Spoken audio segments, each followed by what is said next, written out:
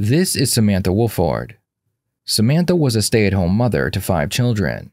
Her husband, Ernie, worked 2 jobs as he did his best to provide for his family.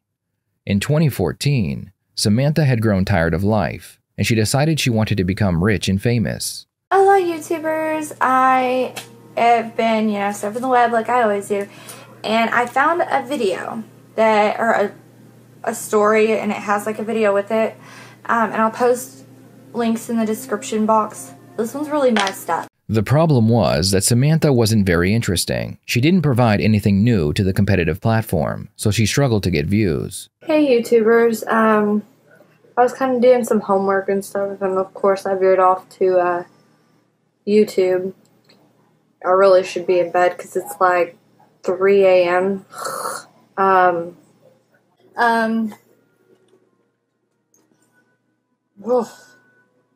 Okay. What's up, guys? Hey, y'all. I'm not just like, hey. I'm kind of out there. Hey, everyone. I wanted to say happy 4th of July with a fireworks display. Samantha's lack of success caused issues in her marriage. After a hard day's work, Ernie enjoyed playing video games, which Samantha hated. She wasn't getting attention from YouTube or her husband, so she decided to take matters into her own hands. In 2015, Samantha called the police in the middle of the night, claiming that her husband had been kidnapped and she was tied up at her home. The police looked into the couple's history and noticed that Samantha had called the police on Ernie more than once, so they brought her in for questioning. Have we heard anything? We're still working on everything. Each going in. Have a seat for me.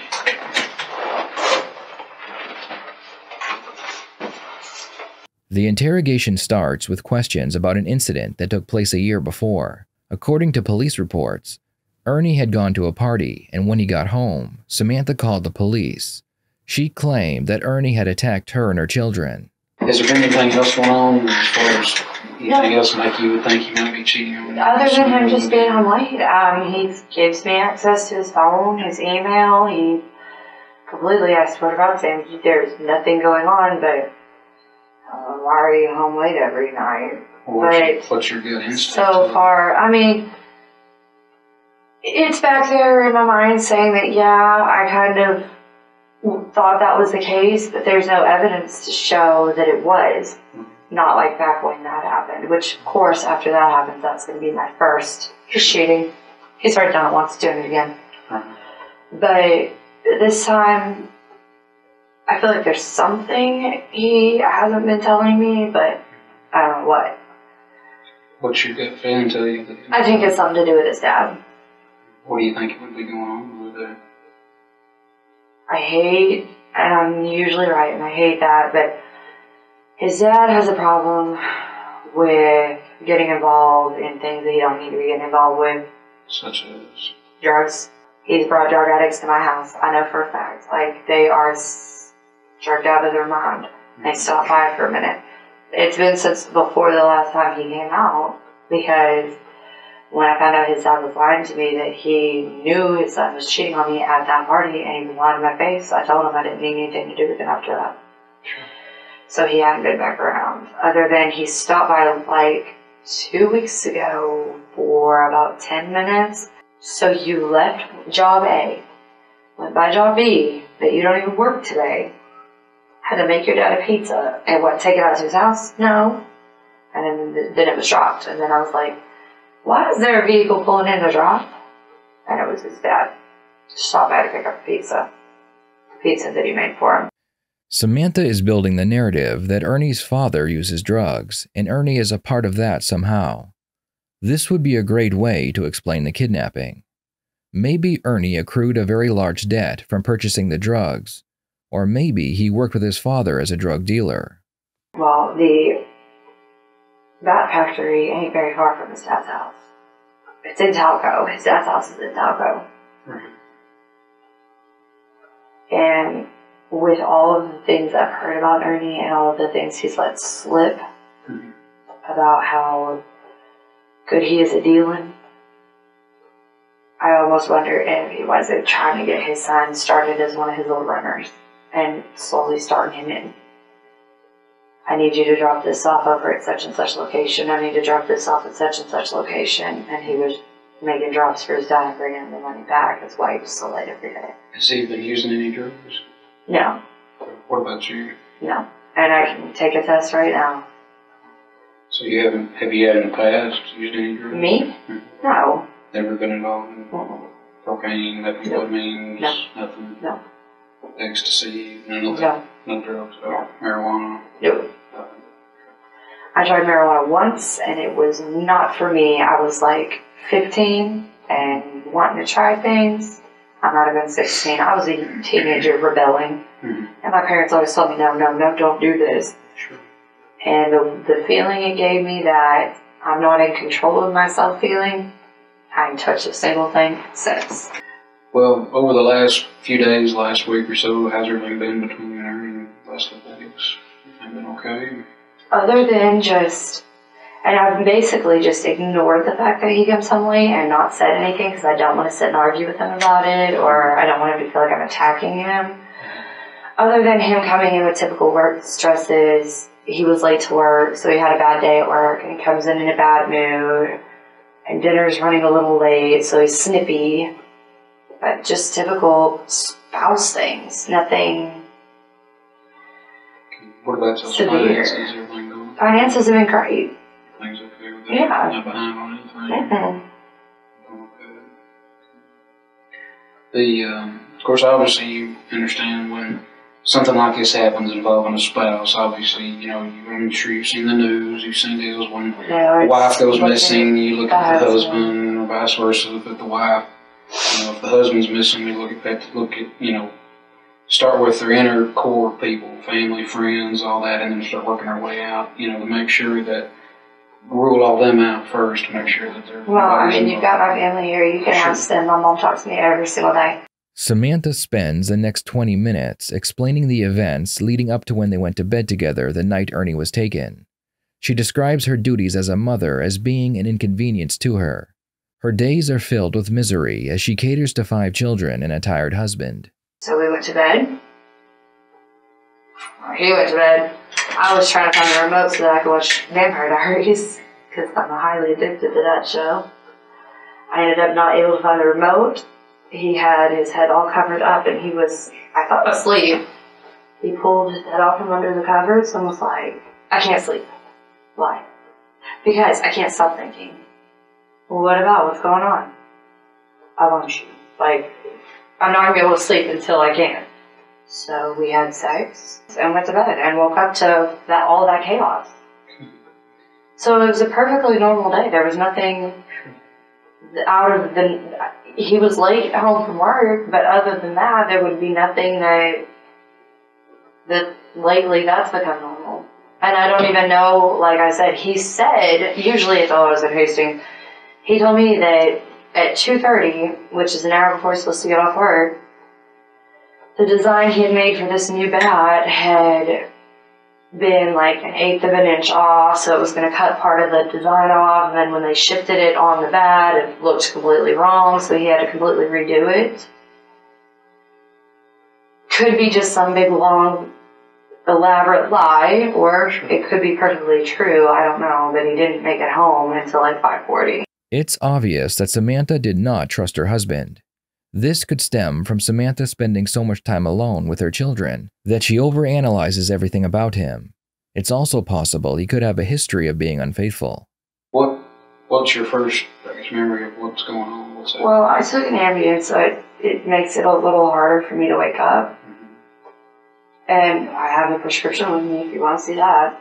Mm-hmm. But when I can't sleep, it's supposed to shut your brain down so you can go to sleep, but also make it to where you can wake up fairly easy. Mm-hmm. Of course. I remember at some point, it was a little after 1, I saw the clock, maybe on my phone. So it's still pretty foggy because it's fairly early to wake up after taking a sleeping pill. Mm-hmm. Somebody jerking the blankets down, which startled me. Mm-hmm. And then something being pressed against my throat, and they grabbed me by the hair and started jerking me out of bed. At that point, wasn't even aware of what was going on with him until he already had me slammed face down on the ground and was tying my hands together. And I rolled my head and looked to the side and could see some commotion going on, but it was pitch black in my room. One of them had, I don't know if it was attached to their gloves, because they were all wearing gloves. I don't know if it was like a mechanism that was attached to a glove, or one of those little like headlight things wrapped around their hand, or a flashlight. And it sounds crazy, but it seemed like his hand was open and he had a little bit of light coming, because it was like a little mini flashlight. It was small. I don't think he had a cell phone in his hand, because if I am remembering perfectly correctly, I feel like his hand was open and he still had light. So I don't know if it was something that was attached to his jacket, but that's how they were seeing. And he flashed it in my eyes at one point, which made seeing even harder, which is how I know for a fact, like, when he went like this and flashed it in my face, I swear his hand was open, so he wasn't holding on to something. From the very start of the interrogation, Samantha has appeared very calm, despite the very traumatic situation she has just gone through. Even as she describes the terrifying events that occurred earlier that night, we don't see any emotions associated with a traumatic event. This continues until her children are mentioned in the conversation. The guy that was, it was all guys. I don't remember hearing a female voice. And to me, just a bunch of, shut up, bitch, don't make any noise, don't make me have to hurt you, blah, blah, blah, blah, blah, and hold still, hold your hands together. I was trying to be as cooperative as possible because I didn't want to die. I'll do whatever you say, just please don't kill me, I've got kids. There's a bunch of fighting going on, but I can't tell who's who or what's going on, just that there's other commotion going on, so I knew that they woke up. And then somebody that was dealing with him said, get the fuck out of here, get the fuck out of here. And that's when he dragged me over, not far from the kids' bedroom. And I was praying to God, they never went over there and realized there was any kids in the house. And they kept hitting him. Every time I kept tying things around his head because my eyes were adjusting at this point. And I'm able to see more. And what they were wrapping around his face was white. And they just kept wrapping around his face over and over. So basically, like, this part of his face down was completely wrapped up. I don't even know if he was able to breathe. I know that when they wanted an answer from him, they jerked it down like this. But before that, I don't even know if he was able to breathe. And they caught his hands on his back. And I don't know what they used to do that. I didn't see. And then it got him down the stairs and left me upstairs with a guy holding a blanket on me. And I could hear him hitting him in the living room and yelling, but I couldn't tell what was being said. And then they told him to bring me down. And that's when he brought me down. And it was like they were just using me as a tool to taunt him so that he would talk, and I don't even know about what. What kind of questions were they asking? Tell me what you know. Tell me what you know. I know that you know. But they would never let on to what. And then that's when his dad got brought up.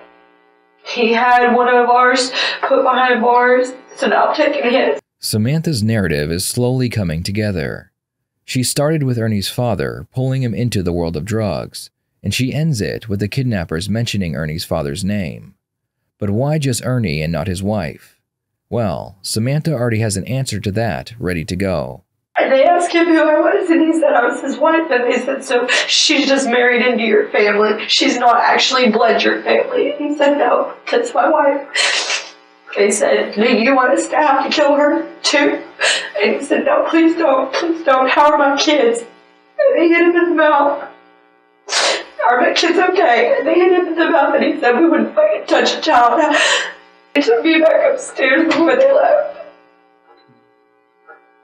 Now, could you hear anything at all that they were saying or what they were talking about as far as... No, when I wasn't in the room. Okay. When you were in the room, what were they talking about or what were they saying? Mostly just your dad caused this. Keep this in mind. Your dad caused this. And then he would throw jabs at him about being a terrible husband or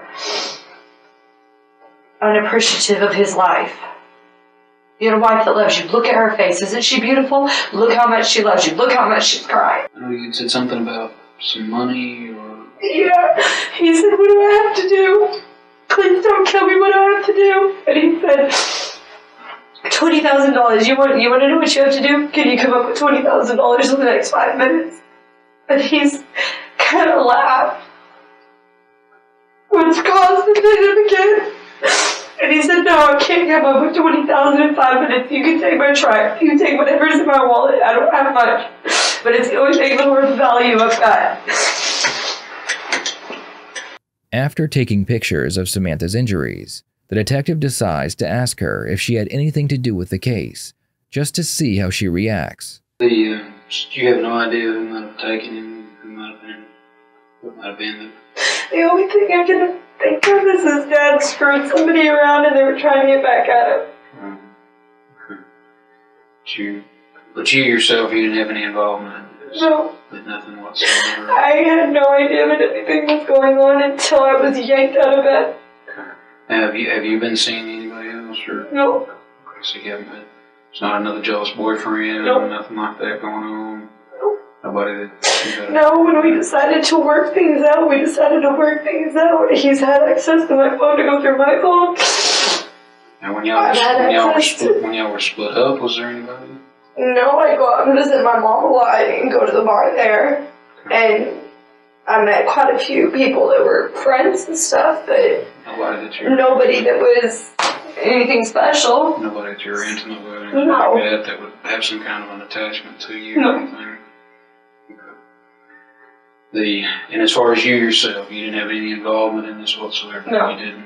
You and Ernie didn't get into a fight? No. Things didn't get out of hand? You didn't shoot him, you didn't stab him, you didn't hit him with a bat? No. A piece of metal, kick him in the face, you didn't do anything to cause any kind of injuries to him? No. Okay. You're positive about that? Yes. And Like I said, I find out anything any different about that? No. Right now, what we've got is, I don't know if you're familiar with what they call tracking dogs. Okay, that track scent and everything. I've got those dogs. They're probably already up at your house right now. That came from the prison in New Boston. Okay, that's what I asked that guy. One of the other deputies was, "Can I give you some of his clothes? And go search the area where his cell phone pinged." They're going to be tracking that area where his cell phone. They're going to be tracking the area there at the house. But what I have to make sure from you is that you had absolutely no involvement in this whatsoever. No. Okay, so like I said, you two weren't fussing, you weren't fighting, didn't get out of hand, you didn't punch him, kick him, stab him, shoot him, nothing like that. I'm not going to find out anything any different later once we get there, because the deputies, they're out there right now, basically searching your house from top to bottom for every piece of physical evidence that we can find to anything that'll help them find it. Sure. Well, actually, say that's why I want to make sure, because we're going to be checking your phone records, your family's phone records. Was there anybody in your family that's involved in this? Not that I'm aware of, no. Okay. Not that you're aware of? No. Okay. Would there be any reason why any of your family members wouldn't be involved in what hurt Ernie? Brett's had problems with him in the past, but as far as taking it to the point of kidnapping him, no. Okay. So you think, well, obviously you know Brett's voice, so I would know Brett, yes. Okay, so very well. So you don't feel like Brett had any involvement in this? What about your mom or anybody? Any of them got any problems with Ernie? No. To the point they don't want to do something like They've had their little problems or whatever, but nothing that would go to this level, no. Okay. And I'm not going to find any kind of evidence to the contrary that you were involved in. What about a polygraph? Would you be willing to take a polygraph? Yes. To prove to me that you had no involvement, no knowledge, no nothing involved in this? Like I said, that's probably going to be a possibility, depending on what Sorry, my face gets attached to my phone and it vibrates every time somebody makes a status update. I understand. But part of the procedure also, like I said, we're going to be, checking your phone records for the last few months. We're going to find any kind of, establish anything as far as anybody that's involved in this and not connected to your phone? No. Okay. You're sure about that? Yeah, I would recognize a voice that I knew. No, I'm talking about as far as you being involved in your husband's experience. No. Okay. So you had absolutely nothing to do with it? No, I had absolutely nothing to do with this. I would not be this cooperative if I did. Okay. Well, I mean, just because a person cooperates doesn't mean they didn't do something. Obviously, if someone wants to throw us off. Have I thought about it? Have I thought about stabbing him? Oh, more than once. Okay. Have I thought about shooting him if I had a gun? The thought is, and I'm not going to say the thought hasn't crossed my mind. He's had me to the point that I wanted to kill his ass. And that's what happened last night? No. He didn't have you to that point last night? No. We were not fighting at all. So what would get you to the point where you want to shoot him or stab him? To see him lay his hands on my kids. When's the last time you did that? Back when I had him arrested. He hasn't. And I informed the cops then. He's got to stay away from me because after doing this to my kids. But he hasn't done it since? Okay. No, that was one of the stipulations on us getting back together. He is not allowed to discipline them at all. Okay. So as far as last night? No, we were getting along great. There was nothing. Okay. So I'm not going to find anything to the contrary to show nothing. Deputies aren't going to call me here in a few minutes and say, hey, look, what we found here on the scene's not matching what she's telling us. No. And the only thing on my phone that wouldn't say to the contrary is he sent me a text message that said answer your GD phone. Because he said he called me over and over and over and over and over, and I wasn't answering when I was up at the hospital. As far as last But then when this was yesterday, and then when I got home, things were fine. I expected to walk into him being mad because he swears he called me a million times and I didn't answer. But when I walked in the door, things were fine. I hope you had fun, baby. And he was just so calm and happy and loving. Well, like I say, once the investigators are out there, they're not going to call me here in a few minutes and say, look, we found evidence out here to the country of what Samantha's telling you, that's what she's saying ain't what the scene's telling us. Because the scene's going to be able to, what you're telling me happened, and when they look at the scene out there, they'll be able to tell if that's what's going on. Okay. Now, as far as you haven't lied to me about anything, you haven't forgotten anything, nothing you need to change, nothing you need to tell me that's any different about what's going on, what actually happened out there. No. So you didn't lay your hands on her? You didn't touch her? You didn't have anybody touch her? No. You didn't have any involvement whatsoever No. in this? Not at all. Okay. And when the dogs come out there, they're not going to leave us out there, find them there in the house, under the house, in the woods around the house, anything like that? God, I hope not. I hope he's found alive. Sure. Well, I hope so too. But like I say, that's usually when we have things like this, obviously because you were actually there when this happened, so that's why I'm having to ask you all these tough questions and being rough on you on this because I need to know the truth. I have to absolutely know the truth that you had no possible involvement in this whatsoever. No. You love her? I do. I wouldn't have gone back if I didn't. What all are you willing to do to help me find him? Whatever it takes. Okay. But you don't know where he is? No, I don't. I wish I did. You're positive? I'm positive. You have absolutely no idea where he's at right now? No, I don't. Do you know who we can call to find where he's at? The only one I can think is Ernie, because they kept bringing him up. Other than that, you have no Other than that, I have no idea. None. He doesn't have any friends. I don't go out much. The one friend that I do really have lives in Sulphur Springs. Right. I don't like drama. I don't like having outside chaos, so I just stay home. I'm just a stay-at-home mom. Near the end of the interrogation, the detective asks Samantha who she thinks may have done this, and that's when she mentions a man named Jonathan Sanford. Samantha went around telling people that her husband was abusive, and Jonathan happened to be one of those people. According to Samantha, Jonathan told her he would take care of her husband. So I tell you what I want to do. I'm going to give you the opportunity to tell me what's going on here. And because I know you're not going to beat that boy. I know for a fact you ain't. Or at least that's what we're fixing to prove.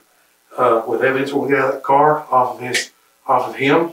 So you have the right to remain silent. Anything you say can be against you in the court of law. You understand that? Yes, sir. You know your rights? Yes. How do you know your rights? You've been in prison? I've been in prison. I've been in juvenile. Man, what's wrong with you? Well, until here recently, before I got out, I just had an authority problem. But then I grew up after doing 6 years in prison. Okay. If you can, you have a right to talk to a lawyer or have one present with you while I'm questioning you. If you cannot afford a lawyer, one will be appointed to represent you for any question if you wish.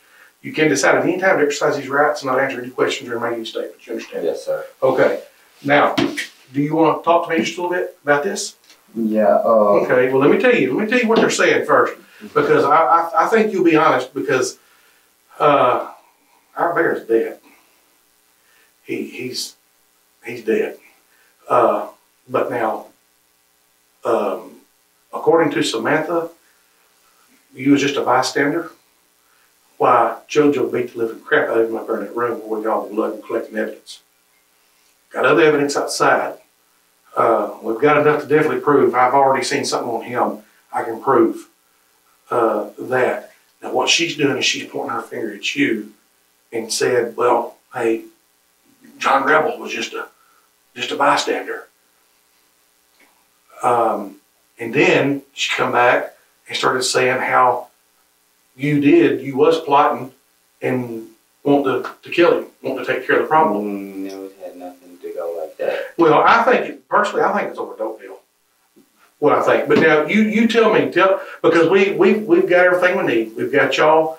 We've got everything. I mean, we're wrapping this up. Now all I need is to know and see what I'm going to charge you with. If it's going to be for murder, or if you're going to cooperate, and we find out possibly, because I can't make you no promises. I know. I already know. So now you tell me what happened.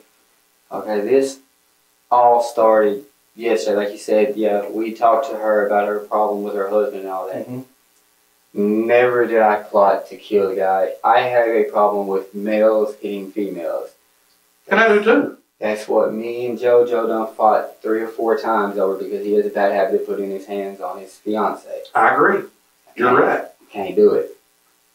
She had a bad habit. Dude treated her like shit. I said, hell, if it was me, I'm accustomed to settling shit by fighting. Simple as that. I spent most of my life locked up. So far, you and her are matching on your story. That's exactly what she said. So, and I told her, I said, if anything ever happened, like yesterday, she was with us.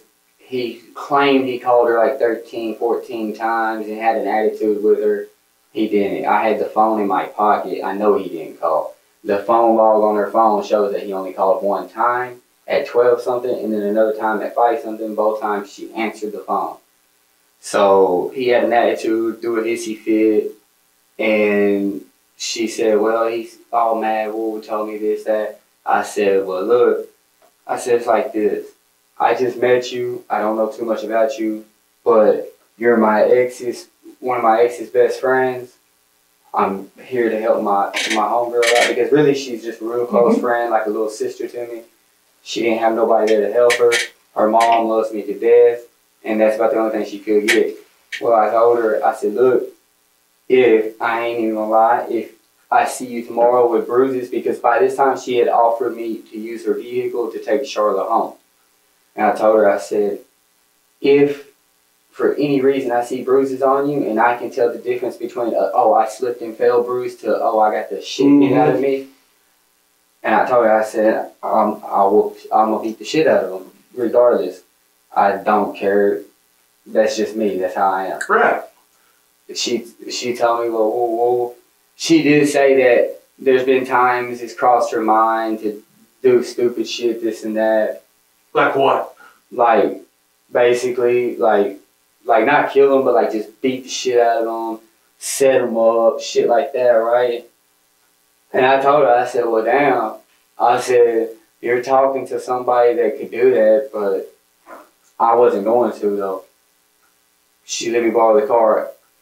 Before I took her home, though, the friend of mine went to his cousin's house.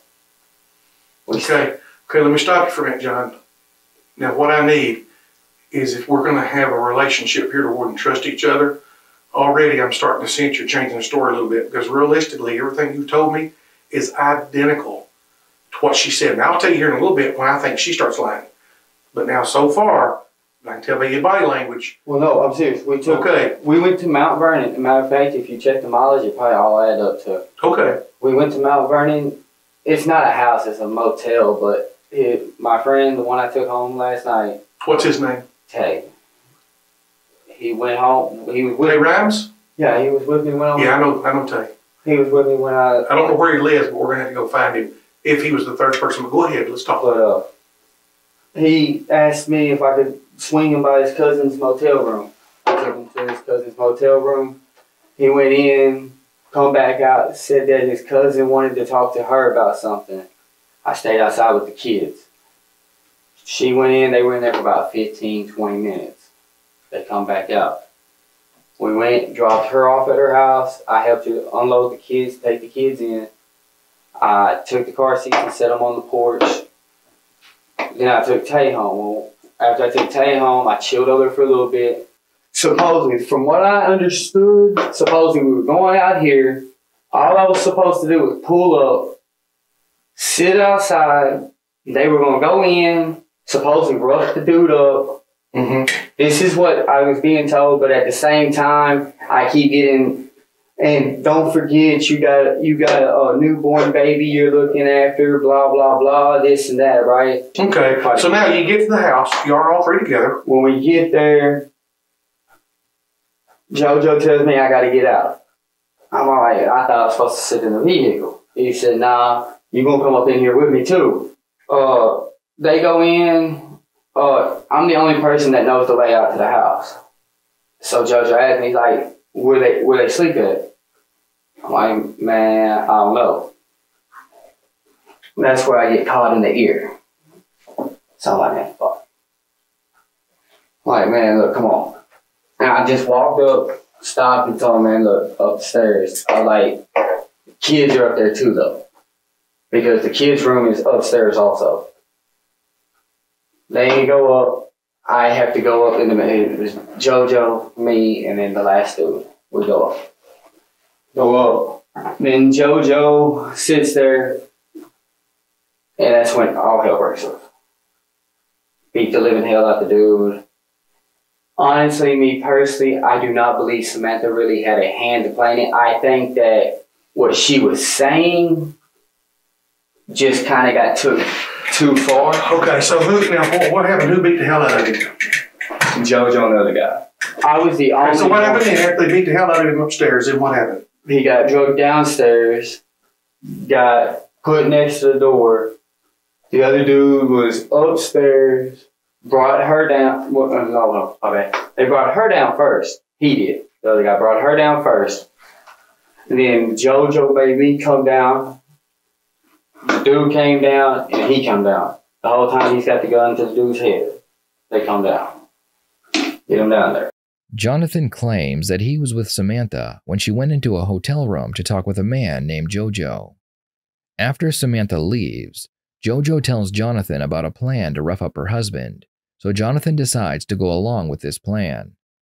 After they bring Samantha and Ernie downstairs, JoJo starts saying things about Ernie's father, which confuses Jonathan. The reason they went over there was to scare an abusive husband into changing for his family. But suddenly, the narrative changes, and Jonathan has no idea what is going on, or at least he claims he has no idea. I came back around the table and stood over here by the door. JoJo starts asking him some random questions. Like, I don't even know. And it all had to do with the dude's dad. All the questions had to do with this man's dad. Really? I swear to God. Everything had to do with the man's dad. So you think he might have had a secret beef against him then because of his dad? It might have been. Okay. I don't know. I do know it was something about dad owed money, blah, blah, blah. That's why he was wanting to go there so bad, didn't it? It wasn't because he's hitting her, possibly? I don't know. Like I said, it could have been. I do not think Samantha had anything to do with this. Because, yeah. So then you're downstairs. Okay. JoJo kicks the fool in the mouth, tells me to pick him up. So I pick him back up, sit him back down.